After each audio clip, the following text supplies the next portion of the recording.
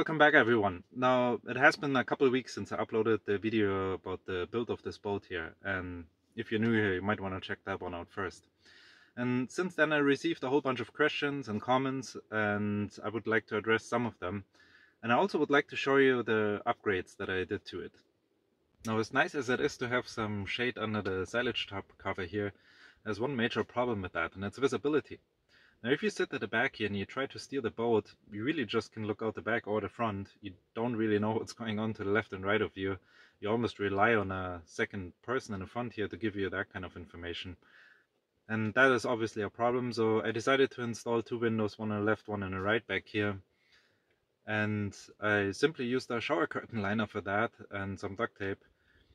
Because it's very clear, it's very cheap. You think you can get a sheet of shower curtain liner for under $5. And I can see already people going crazy in the comment section how this is not durable enough and how it will break down with the UV light. Listen, I know all of that, and there are certainly better materials out there to build a cover. But keep in mind I'm trying to do this under a certain budget, and $5 is really not a lot for this. And if I get a couple of years out of this, I will be super happy. And if I have to come back after a couple of years and redo the whole cover in just a matter of a couple of hours, that's really not a big deal. So far it's working great and I'm really happy with it. Another little upgrade I did are those wooden cleats that I made from recycled flooring. I recently tried to tie up the boat to a dock, and that didn't go well since the wind was pushing it around like crazy. So having a second attachment point at the back for a rope is certainly going to help with that. Now let me show you the biggest upgrade so far. I installed two 100-watt solar panels on the roof here to charge the batteries, and let me tell you, those things work great. I tried to keep this very simple, and to connect the two panels I simply used two hinges. I also used some wooden strips, they help to center the panel on the ridge. And then I also added one strip of aluminum, it just helps to keep the cables organized.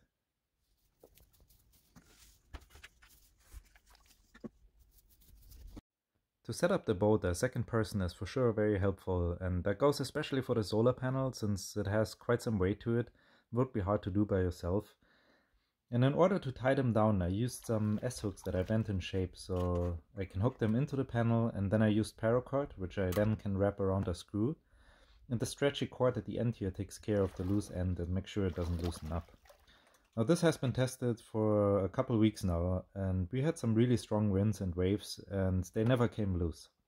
As mentioned earlier, those panels do a fantastic job in charging the batteries, so with this setup you basically can go on forever now, since they even charge on a cloudy day to a certain percentage. So there's no more lugging around heavy batteries, and you don't have to worry about the distance anymore that you can go.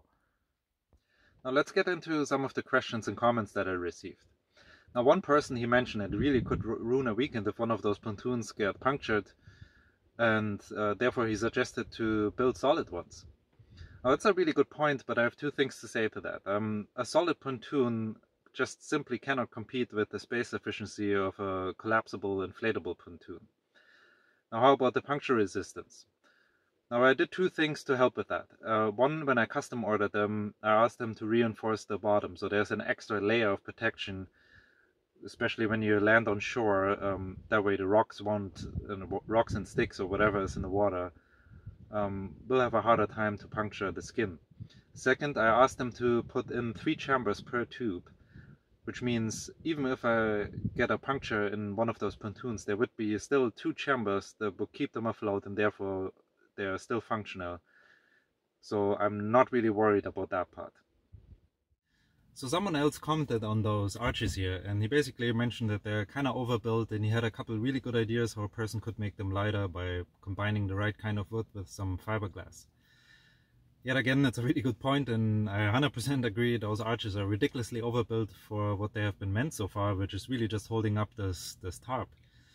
But back then when I designed them, I had already the solar panel upgrade in mind, and in order to hold up those panels you do need something beefy. Besides that, the weight is not really my concern. It doesn't matter if they weigh a couple pounds more or less. But I sure do like that they are beefy enough and there's enough material that I can randomly screw in a hook or a screw without compromising the structural strength of those arches. So someone asked me how long it takes to set up the boat. Very good question. Now that I've done this about a dozen times, I would say it takes roughly 40 minutes for 2 people to completely set up the boat, and I will admit that's not very fast and somewhat of an annoying task, but you will be rewarded the second you're out on the water, especially in the evening hours when you're in a nice protected bay and you watch the sunset.